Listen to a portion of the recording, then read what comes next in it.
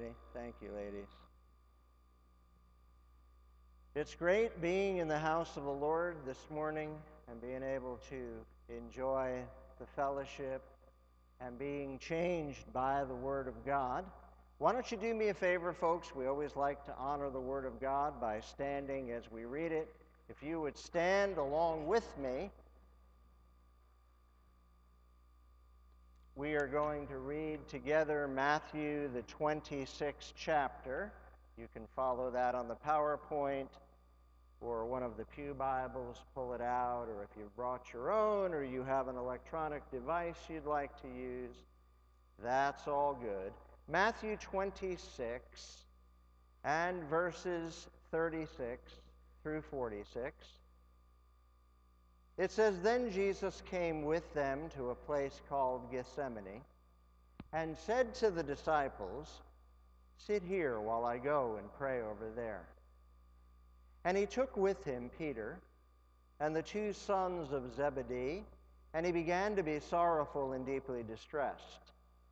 Then he said to them, 'My soul is exceedingly sorrowful, even to death. Stay here and watch with me.' He went a little farther and fell on his face and prayed, saying, 'O my Father, if it is possible, let this cup pass from me. Nevertheless, not as I will, but as you will.' Then he came to the disciples and found them sleeping, and said to Peter, 'What? Could you not watch with me 1 hour? Watch and pray, lest you enter into temptation. The spirit indeed is willing, but the flesh is weak.' Again, a second time, he went away and prayed, saying, 'O my Father, if this cup cannot pass away from me unless I drink it, your will be done.' And he came and found them asleep again, for their eyes were heavy.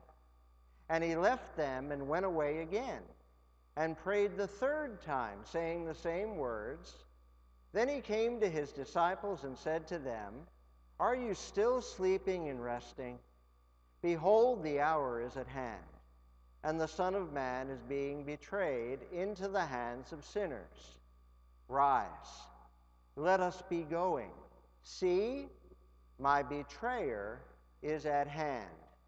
And one more verse, Romans, the 8th chapter. And we'll read together verse 26. I might even throw verse 27 in for good measure.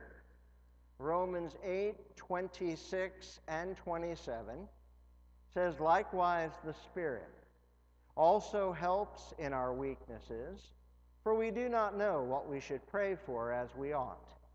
But the Spirit himself makes intercession for us with groanings which cannot be uttered. Now he who searches the hearts knows what the mind of the Spirit is, because he makes intercession for the saints according to the will of God." Father, we ask today that you would bless the preaching of your word. And Father, we are quite sincere when we say that we are here to exercise our relationship with our Heavenly Father. Not religion, not something that is without power, but Father, we pray for your power to fall today as the Word of God goes forth. Change us, encourage your people. Might we understand even better your purposes for our lives. Thank you that faith comes by hearing, and hearing by the Word of God. We ask it in Christ's name and for his sake. Amen. You can be seated, folks.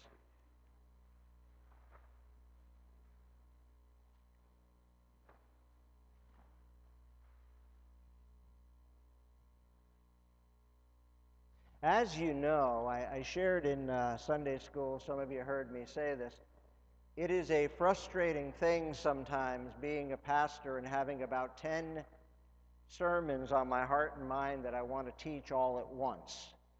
And we are right now paralleling what we are doing on Wednesday night as we look at Max Lucado's series, a 12-week series on unshakable hope, and we have been moving through that.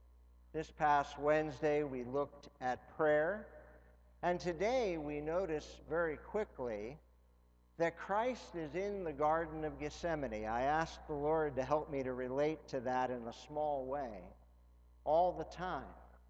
As we see his deity, his godlikeness, but as we also see his humanity in its purest form, as he feared, as he sought friendship, as he sought encouragement, but especially as he sought the prayers of those who were the nearest and the dearest to him, the inner circle. Peter, James, and John, come with me. You stay here while I go and pray.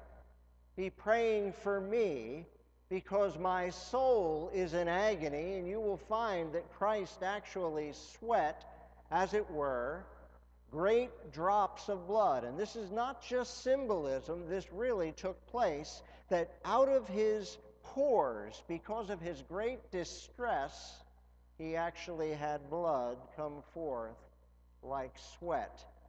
As he anticipated the cross, as he anticipated being separated from his heavenly Father, for the first time ever, he would be separated, and our sin, not his sin, would rest upon him. So we see his need for prayer in Matthew 26, and then when we jump to Romans 8, we see that God understands we have weakness in prayer. I won't quiz you this morning, but if I asked if you prayed every day, and I mean more than good bread, good meat, good gosh, let's eat, you know, those kind of prayers, now I lay me down to sleep. I'm talking about intense prayer, spending time with God. Yes, the quality is important, but sometimes the quantity is equally important before God. We would probably find out very quickly, and we'd all relate, that we don't spend enough time in prayer. For where your treasure is, there will your heart be also. And we deposit large amounts of time to the things we love the most. And isn't it amazing that God wants to do great things for us, but we must ask.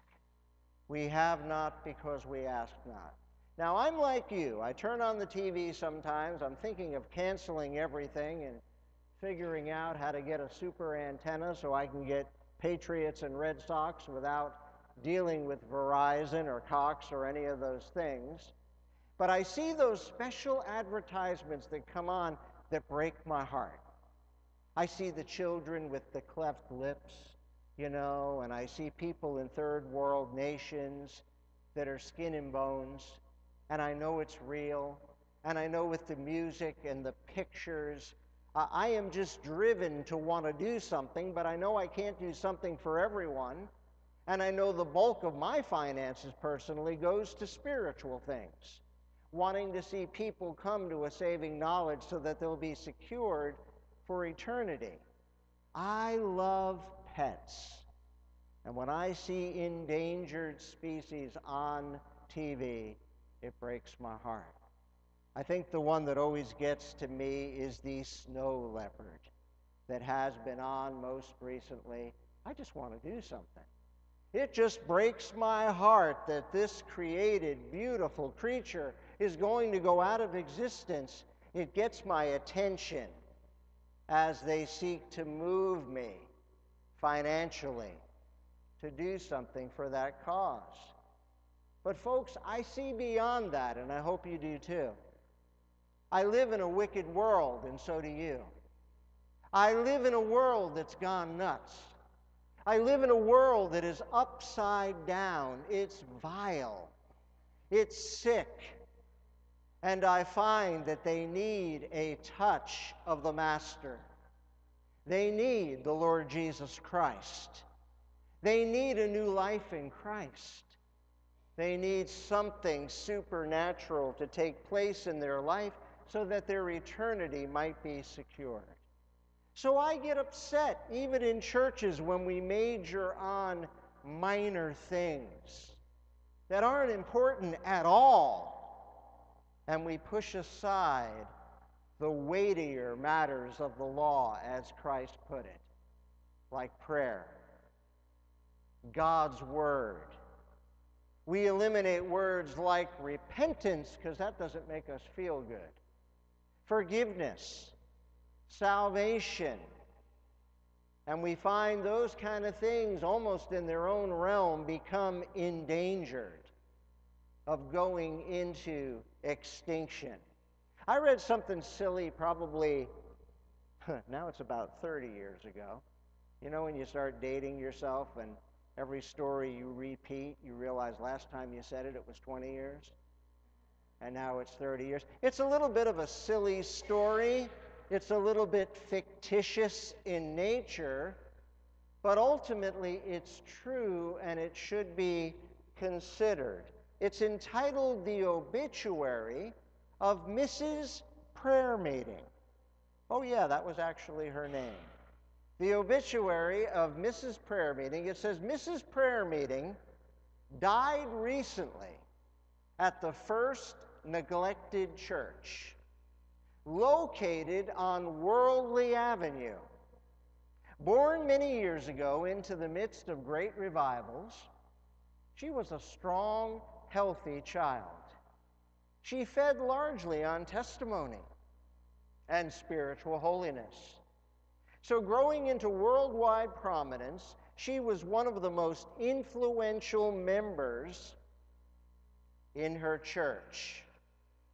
But for the past several years, Sister Prayer Meeting has been failing in health, gradually wasting away until rendered helpless by stiffening in her knees, until her death was caused by inactivity and weakness of purpose and willpower. At the last, she was a mere shadow of her former self.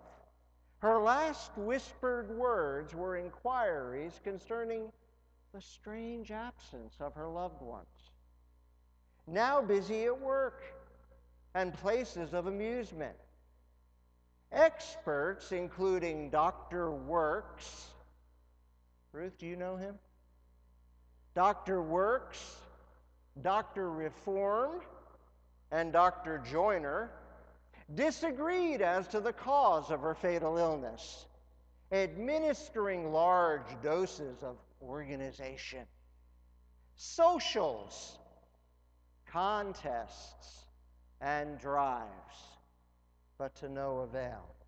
In honor of her untimely passing, the church doors will be closed on Wednesday nights in honor of her memory. And that is what is going on, or should I say not going on, in our churches today. I dare say if I called for an important prayer meeting this week, a very small percentage of our church would deem it important, necessary to show up. And it's the most important thing that we do. It's hard. It's work. We're so unused to it, we run out of things to say because churches try it periodically. They dip and dabble with it. They have experimentation. Yeah, we tried that prayer thing, but it just didn't seem to take hold. There are some areas of Scripture, if you're taking notes. 1 Thessalonians 5:17 says, pray without ceasing. 1 John 5:14 says, now we have this confidence that if we have in him, let me say it again. We have this confidence that if we have in him, that if we ask anything according to his will, he hears us. And then it goes on to verse 15, and if it's according to his will, we will receive what's needed. Romans 12:12 says to be instant or constant in prayer. That means we should always be in a spirit and an attitude of prayer. It should not be an afterthought. It shouldn't only be a church exercise. Matthew 6:7 talks about vain repetition and our many words. And in the Sermon on the Mount, it also talks about crawling into our prayer closets and petitioning God without anyone else knowing for things that when God comes through because we prayed in secret, He promises to bless us openly. Sometimes we pray, but we let everybody know what we're praying, hoping they'll come through and meet our need. When it is, in fact, God who wants to prove Himself powerful in meeting our need. Matthew 7:7, ask, and it shall be given you. Seek, and you will find. Knock, and the door shall be open to you. My desire, my petition, my request is that we would try to get a little closer to this thing called prayer.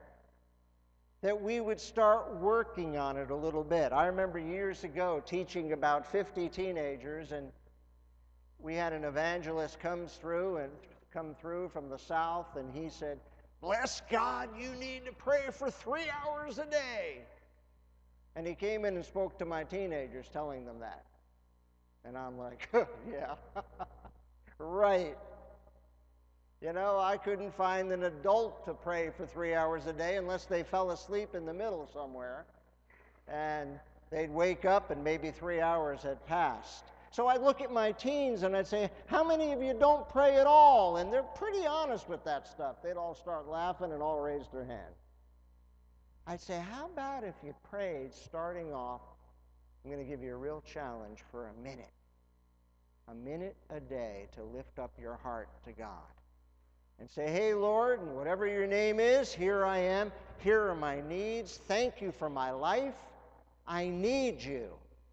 How about that? How about a start? All of these grand illusions that we're going to read 30 chapters a day. Some people might do that. But I would encourage you to get started and do something so that you're reaching out to the God of the universe and creating a good habit in your life. We must ask. Well, doesn't God already know what I need? Yes. But He tells us in James 4:2, we have not because we ask not. I always use the illustration of Bartimaeus, blind, sitting outside of the city of Jericho, begging alms, food, clothing, and him crying out to Christ as Jesus went by, wanting something from him because he heard who he was. Christ had a reputation, and saying, Jesus, Son of David, have mercy on me. And the disciples telling him to be quiet. The master's busy. He doesn't have time for you. You're ruining what we're trying to do here. And yet Christ stopped, didn't he? And he said, bring him over here to me. Suddenly the disciples changed their tune. They said, oh, the master calls for you. Come ahead with us. Now they wanted to be a part of things. As Bartimaeus struggled to walk across a dirt road, and they were not mindful of doing anything for the handicapped because they believed the handicapped were cursed by God. Stepping in holes, almost falling down, feeling his way across the road. When he got to Jesus, do you think Jesus really didn't know what his problem was? He knew he was blind. But Jesus said, Bartimaeus, what is it that you want from me? We'd be like, what a dumb question. You have not because you ask not. Bartimaeus didn't care. He said that I might see. And he had the faith in who Jesus was, and Jesus touched his eyes so that he could see. We need to ask. Yes, God knows what you need, but you need to get on your knees and ask. You need to petition the God of heaven. He's worthy of our time. He's worthy of our consideration. Jesus came back 3 times to the inner core and said, "You're asleep again?" We understand that. You ever fallen asleep doing something spiritual or godly? You know, we say, "Oh boy, it was so sweet last night. I started praying and I fell asleep. Next thing I knew, it was morning." What a glorious moment. I don't think so. I happen to know that if I started a conversation with my wife and fell asleep in the middle of it, she would not say, "Oh, what a glorious event. How sweet that was. I will remember it forever." Well, she will remember it forever if I do that, and she'll talk to me about it forever. Trust me. But it won't be because it was a great occasion to bring to remembrance. The texts that we read today show 2 things. Christ had a need. Isn't that amazing? Co-laborers together with God. Christ had a need for those he loved the most to pray for him, to encourage him, because he was scared. And he said, "If it be your will, Father, take this cup from me. Nevertheless, your will be done, not mine." He came up to them and he loved them, and he said, "Watch and pray, because the spirit is willing, but the flesh is weak." Couldn't we say amen to that? We want to do the right thing, but in the area of prayer and righteousness and spirituality, our flesh is weak. Why is it that we resist the things that God says helps the most? Not a good thing. And then in Romans 8:26, God says he's familiar with our infirmities, our weaknesses, that we don't know how to pray. Ever bow your head and you're not sure how to pray because you have a delicate situation? And the best thing to do is to be quiet for a while and let the Holy Spirit speak to your heart and give you the words according to his will to pray. And when you pray according to God's will, those are the prayers that are answered. So a couple of things this morning that I want you to notice with me. First off, powerful answers. Powerful answers when we pray. Prayer which is almost extinct. Jeremiah 33:3 says, "Call to me, and I will answer you and show you great and mighty things which you do not know, exceeding abundantly above all that you ask or think." Ephesians 3:20. Is it possible God could give you more than you're asking for? Is it possible he could give you something different than you're asking for? Is it possible that he could say, "Not yet"? You're not ready for it at this point because he's your heavenly Father and he loves you? I want to read a couple scriptures to you. Write down 2 Corinthians 10, verses 3 and 4. We are involved in spiritual warfare, whether you know it or not. And if you deny it's going on, Satan loves that just fine. What better way to be defeated to not even know you're in a battle, not even know you're in a fight? 2 Corinthians 10, 3 and 4 says, "For though we walk in the flesh, we do not war according to the flesh. For the weapons of our warfare are not carnal." Carnal means fleshly. "But mighty in God for pulling down strongholds." What you battle with that you would consider to be a stronghold in your life, God wants to pull it down. A rebellious child, a daughter that's beneath addiction, a loss in your life that you can't seem to deal with, loneliness, anger, being overwhelmed, opposition, being oppressed, a stronghold that through prayer God wants to pull down. But it's a spiritual battle. And if we fall asleep on the job without lifting it up to God, we will not receive the deliverance that we need. What are your needs this morning? Think about it. What's your greatest need right now? That's your stronghold. That's your greatest need. And James 5:16 says the effectual, fervent prayer of a righteous man avails much. A couple more verses for you to write down. Psalm 9:9, the Lord will be a refuge for the oppressed, a refuge in times of trouble. Nahum, Old Testament minor prophet, 1 and verse 7, the Lord is good, a stronghold in the day of trouble, and he knows those who trust in him. Well, you need to know what was going on in Nahum. Nineveh, the capital city of Assyria. Remember Jonah? They had been spared because of the message of Jonah. Repent or you'll be destroyed. Everyone from the king to the peasant repented.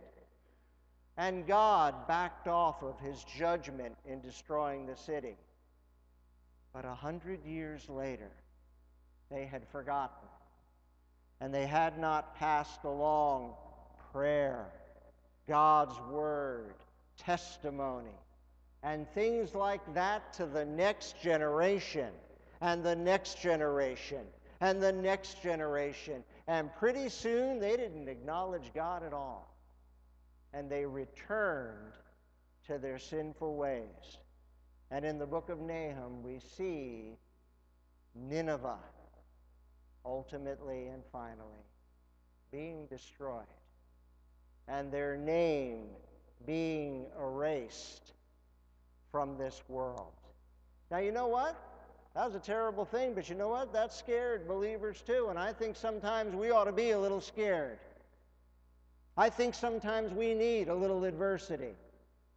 I think sometimes we need a little persecution to get us going in the right direction.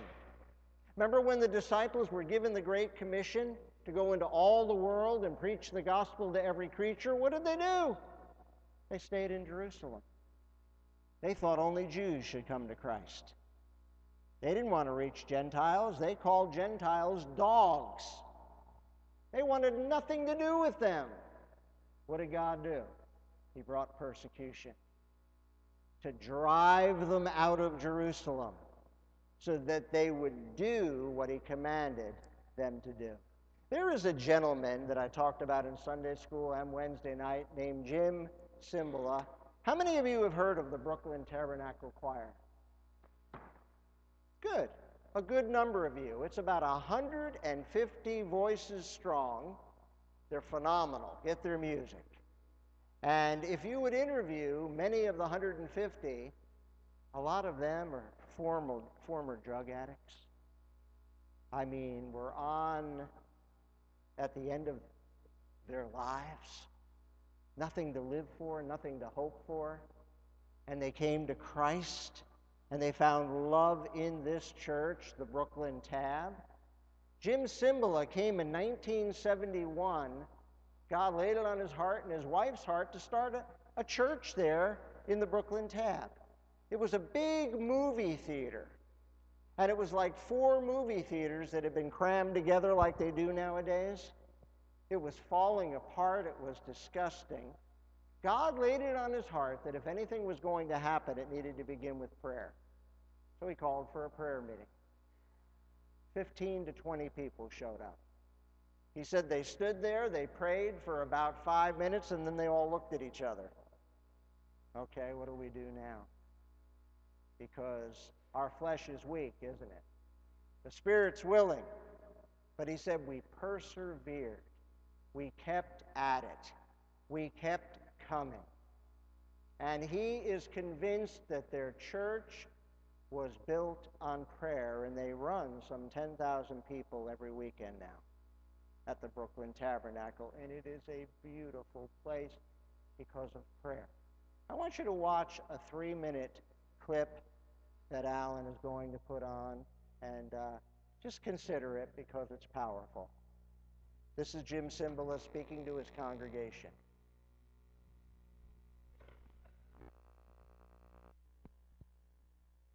God, my house shall be called Give us good sound. A house of prayer. And we have, in the day that we live in, a lot of revisionism going on. But it's not coming from Washington, it's coming from the church. We're revising what a church is today. The Bible says, and they continued, the early church, they continued steadfastly in the apostles' doctrine and in fellowship and in the breaking of bread and in prayers. Now we've revised that and said, if you can get people for 1 hour on Sunday morning in a building, that's the church. That's not the church. We can use every device we want to get people for 1 hour and keep it early and keep it moving and keep it going because people have important things to do that day. That's not the story of the Christian church. That might be the story of my church or your church, but that's not the church Jesus built. And the history of revivals down through the ages have told us that whenever things have grown crass and commercial and secular and hard and worldly, God sends a revival. And what's always the sign of the revival? Behold, they pray. The church begins to pray. Moody goes somewhere in England and they begin to pray. Finney goes to upstate New York and they begin to pray. The Great Awakening happens in America and they begin to pray. Who was the fancy preacher? Nobody. They prayed. Where was the great music? Oh, they made great psalms, but that wasn't the great thing about it. It was they prayed. Prayer preceded it. Prayer kept it going. And the minute prayer ended, the Spirit of God lifted. And we got back into one of those tougher times for the Church of Jesus Christ. You folks, young people who are going to these schools, let me tell you, as someone who went to college as a basketball player on a full scholarship and traveled around the country playing basketball, never had the privilege of going to a school like you folks are going to. The greatest thing anybody can learn in this building is how to pray. How to call on God so that God intervenes in a situation. They continued steadfastly in the apostles' doctrine, fellowship, breaking of bread, and in prayers. And that's the church. And I talk to well-known ministers. I talk to men, if I mention their names, a lot of you would know a lot of their names, and they tell me privately off the record, hey, listen, I know I'm dazzling them with my books and my sermons, but Brother Jim, something's wrong because except for Sunday morning 1 hour, I can't get a soul into the church. If I called a prayer meeting, not 1/10 of the congregation would come. They'll pay $20 for a concert, but Jesus can't draw. They'll pay all kinds of money to hear somebody do something, and that's wonderful. I'm all for that. But doesn't it awaken us that if the prayer meeting was called, that nobody would come when God said, my house shall be called a house of prayer. My house shall be called a house of prayer.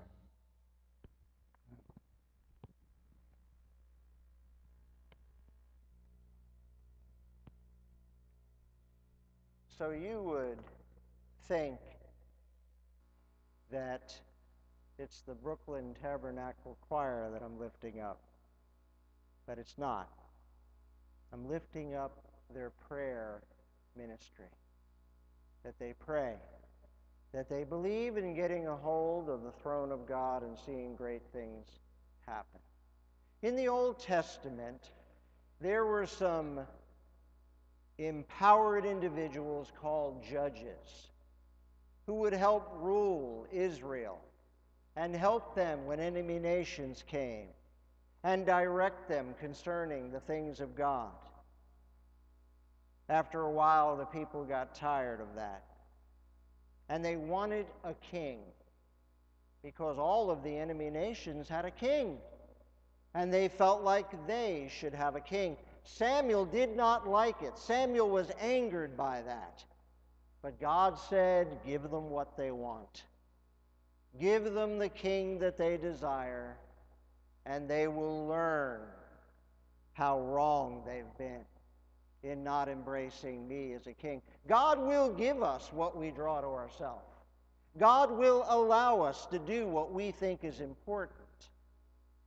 But Samuel, thank God, in 1 Samuel 12 and verse 23, he said this as he talked to Israel, even though he was angry at them. He said, and neither will I walk off and leave you. This is a paraphrased version. That would be a sin against God. I am staying right here at my post praying for you. and teaching you the good and right way to live. Another version says, be it far-fetched that I would sin against God and not pray for you. Do you know if I don't pray for you, I'm sinning against God? Amen? We are commissioned to pray for each other. And if God lays it on our hearts to pray for things, but we don't have the time, and our flesh is weak, we're sinning before God. The Bible says whatever is not of faith is sin. The Bible says to him that knows to do the right thing and does it not, James, to him it is sin. Well, I don't see anything, and I don't feel anything, and I'm busy. Do you really want to follow Christ? Do you really want a relationship with the God of the universe? Here, the inner circle got brought to Gethsemane, and they couldn't stay away. God loved them, and he understood what their problem was. It doesn't have to be long and wordy and empty. It can be simply effective. Elijah in the Old Testament, to prove that there was one God in heaven, had set up 2 altars. One that the true God was going to consume the sacrifice by fire, and another altar for the 450 prophets of Baal, so that their sacrifice could be consumed by fire when they called on their false god. The prophets of Baal went first. They prayed all morning long and nothing happened. They got kind of crazy and they started screaming and they started cutting themselves and doing all kinds of rituals to try to get the attention of the false god. Elijah kind of had the warped sense of humor that I have. He said, oh, gee, maybe your God's asleep. Maybe he's on vacation. Maybe he can't hear you. Call a little louder. But their false god would not answer. Meanwhile, Elijah, prophet of God, who didn't die a natural death, he was taken home in a flaming chariot. He set up his altar, and he poured barrel after barrel of water on top of the sacrifice, on top of the wood. A trench which had been dug around the sacrifice actually filled up with water. And Elijah simply said, Lord, this is for your name's sake. Lick up this sacrifice to show them there is only one God in heaven. That's all he said. He didn't scream. He didn't cut himself. He didn't put on a show. And the fire came from heaven. And it licked up the sacrifice, the wood, the stones. It even licked up all the water in the trench. One true God of heaven. And a man who was connected to God through prayer as he communicated with him. We're in a spiritual warfare. Ephesians 6:12. We're told that the weapons of our warfare are not fleshly. Timothy was told to endure hardness as a good soldier of Jesus Christ. We find also we're told to war a good warfare on our knees. Have you all seen that movie, War Room? Pretty exciting, huh? It is a war. Our flesh is weak.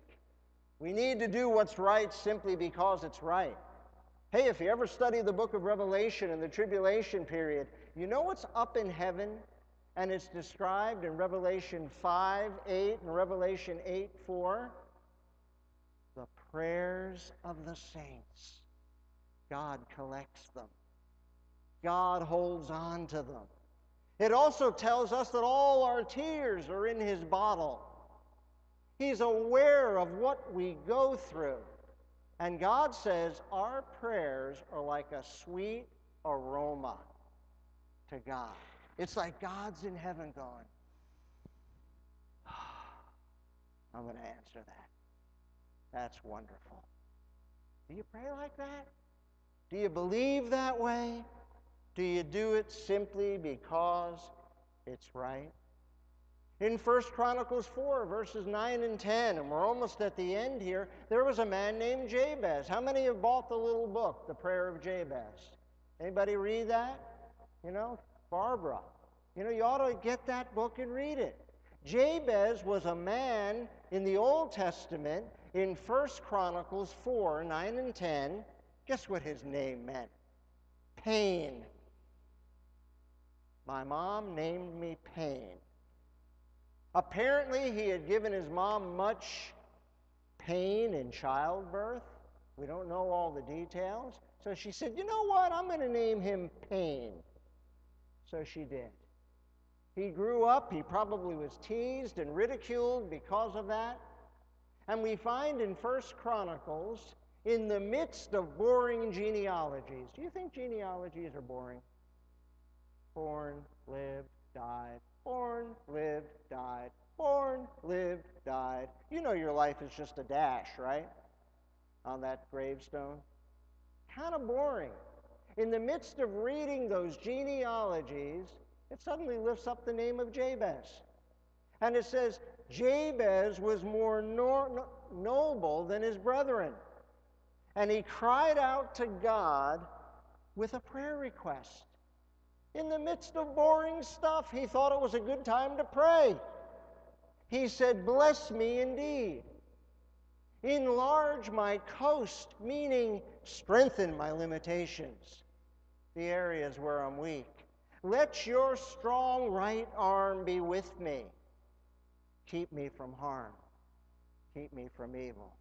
And you know what God did? God went. God answered his prayer and gave him everything he prayed for in the craziest of circumstances. Genealogies, boring stuff, where we think nothing could happen and we're just trying to get through. You ever sit somewhere and you just want to get through because it's so stinking boring? I hope it's not now. I really do. I'll tell you what, folks, prayer can be powerful. What kind of prayers can we pray? Well, a prayer of help, Jabez. A prayer of salvation. Remember Jonah in the stomach of that great fish? Salvation is of the Lord. Get me out of here. Jonah chapter 2. Hannah, 1 Samuel 2, praising God. Deliverance, David, Psalm 3. What prayer does God want to inhale from you as a sweet aroma this morning? You know this prayer. You know this verse. Trust in the Lord with all your heart. Lean not unto thine own understanding. In all thy ways acknowledge him, and he will direct your paths through prayer. What God's will is, what God's direction is, what our own weaknesses are. And here's what amazes me the most. We start off in our text, Christ wanting prayer in the garden. Romans 8:26, knowing that we're weak in prayer. And then suddenly in John the 17th chapter, read it when you go home or tonight, it's the high priestly prayer of Christ. You know Jesus prays for you? Isn't that wonderful? He prays for you. And he says some things that'll wake us up. He says, Father, I'm not asking that you take them out of the world. They're needed there. But keep them from the evil. Help them to do what I've called them to do. I love you folks, and there are some folks even in this room that if I had a prayer request, I'd call you up and I'd say, would you pray for me? But there's nothing better than Jesus praying for you. Amen? Shouldn't we be prayer warriors if the Son of God is praying for us presently? And he devoted an entire chapter in his word showing how he prays for you and I. Hey folks, has prayer become an endangered species? In your heart, in your family, in our church? We have to repent. Amen? We have to repent. We have to set up memorials. We must wholeheartedly seek after God. Well, I'm very busy. Guess what I do sometimes? Not so much anymore, but I'll be transparent and confess to you. I could lay on the couch and watch Seinfeld reruns forever. Oh, that's important stuff.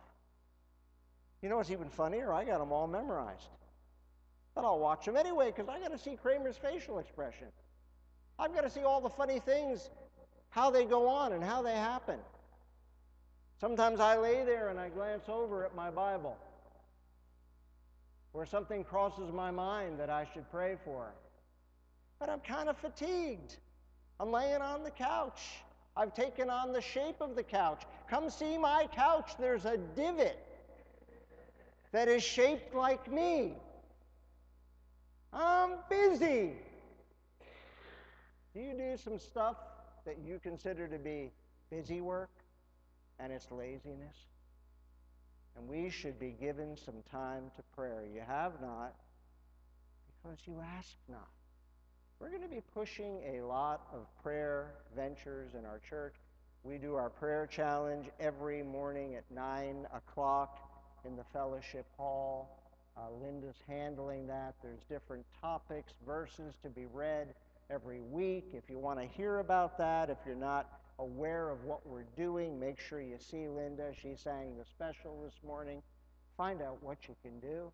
I get up and I'm just, pointed enough to say, who looked at the prayer list this week even one day?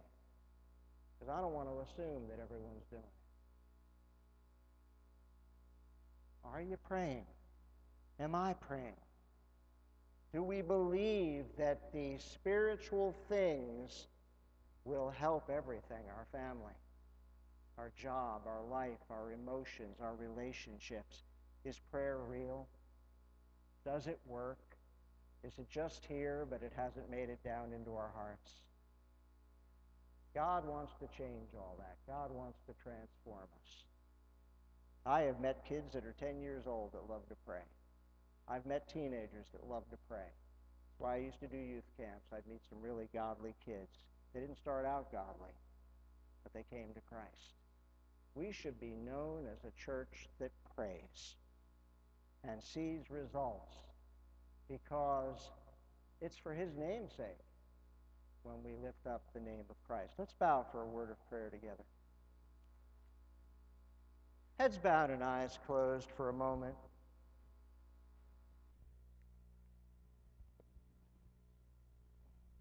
I never attempt to play the Holy Spirit of God, that I know what's going on in your mind, in your heart, and what decisions need to be made.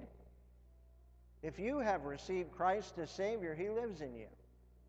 The Holy Spirit right now might be jabbing you with his godly finger and saying, this is you. This is your need. This is why you don't have what you need. This is why your family's struggling. This is why you're having problems. I want you to be a prayer warrior. I want you to trust me. I want you to crawl into your prayer closet and start petitioning the God of heaven. Maybe that's you today, and by an uplifted hand, you'd say, please keep me in prayer. My prayer needs attention. My prayer life. Pray for me today. Hands all over. Amen. Anybody else? Pray for me. My prayer life needs attention. I see your hand, brother. I see your hand, dear lady. I see your hand, ladies. My prayer life needs attention. I need greater faith. I throw up some prayers sometimes when I'm in trouble. I see your hand, dear lady. I see your hand, dear lady. I see your hand, dear lady. I throw some prayers up. I know how to pray, but sometimes they're not effectual. They're not fervent. God wants to hear from you. He loves you. He wants to work miracles in our lives. But we have not because we ask not. Maybe you're here today and you might say, Pastor, I'm not sure I know Christ as Savior. And by my uplifted hand, I just want to let you know I'm concerned about that. I don't know where I'd go if I died today. Pray for me. Anyone like that today? Most important question we ask at first, do you know Christ as Savior? Have you been born again? Pray for me. I don't mind lingering on that question.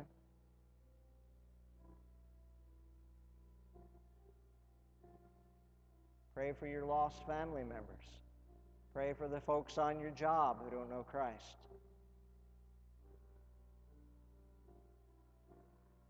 God wants to give you exceeding abundantly above all that you ask or think. Father,